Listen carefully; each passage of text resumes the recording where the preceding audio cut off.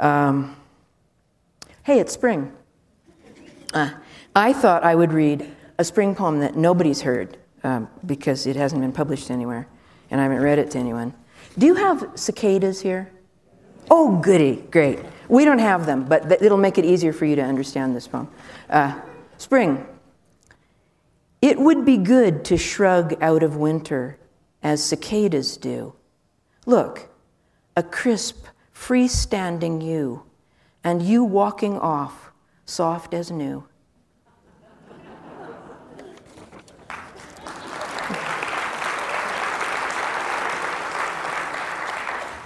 I'm from the desert also, but not from this desert.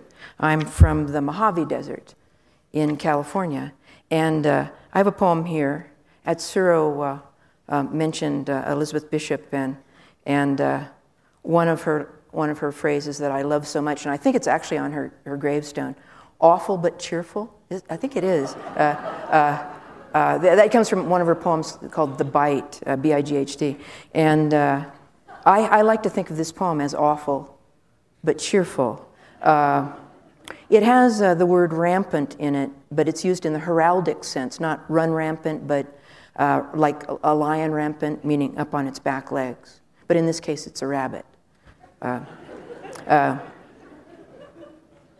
don't think there's going to be a sweet poem. It's not. The jacket.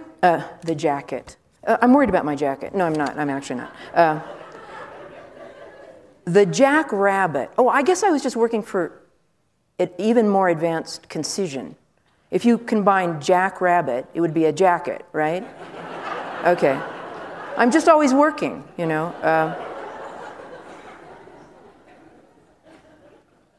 The jackrabbit is a mild herbivore grazing the desert floor, quietly abridging spring, eating the color off everything, rampant height or lower. Rabbits are one of the things coyotes are for. One quick scream, a few quick thumps, and a whole little area shoots up blue and orange clumps.